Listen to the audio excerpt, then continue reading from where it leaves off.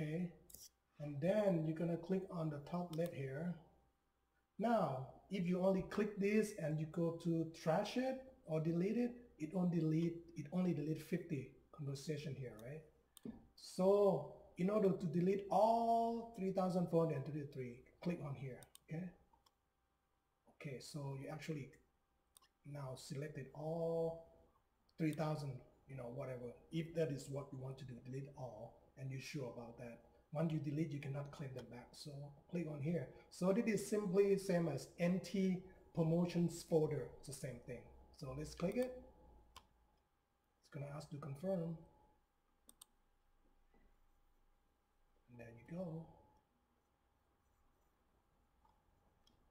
Okay, all right, so let's go back here. Not sure what happened here. Okay, now it's gone. Maybe it's taking its time. So right here it said that 3.18 gig of 15 gig is being used. Anyway, maybe it's still doing it, I'm not sure. Click it again. Okay, maybe this is what it had left. Remove the remaining. Maybe this is a bug. Okay, now your promotion is empty. So I had a little bit of leftover.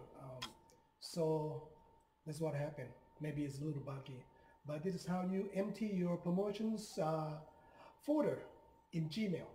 Thanks for watching, and please subscribe if you like this video. Try to make it quick and to the point, and see you on the next videos with all kind of different topics. Thanks for visiting.